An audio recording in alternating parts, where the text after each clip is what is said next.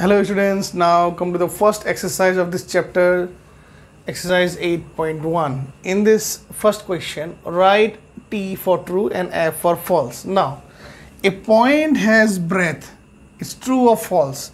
If I put a dot here, is there any length, breadth and height? Suppose dot A, point A, is there any length, is there any breadth, is there any height? We can't measure the length, breadth or height of this point with the help of scale. So there is no breadth. So a point has breadth, it is a false statement. I will write false. Okay.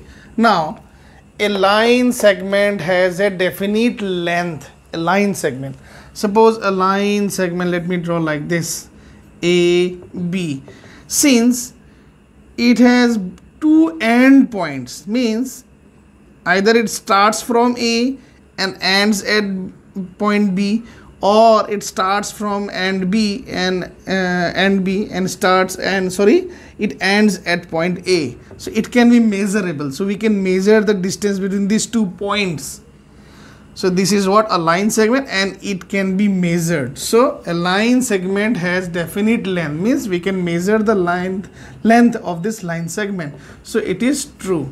But if it is line, suppose line, it represents that the point A, it is moving endlessly towards this direction. Right now it is left direction, and this in end B is moving towards in this direction, that is right hand direction, endlessly.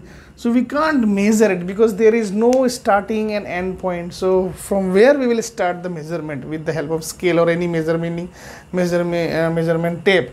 So for a line we can't measure the length, but for a line segment we can measure it because it has two definite endpoints. So we can measure with the help of any scale the length of the line segment AB. So it is true. A line is a part of line segment. A line, suppose MN. A line is a part of line segment. False, because the statement should be like this: a line segment is a part of line, because we can take out a line segment, this portion AB, this portion we can take out and we can represent here.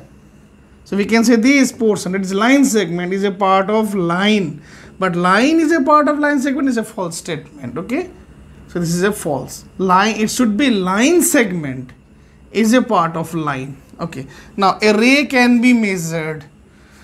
How it can be possible? See, in a ray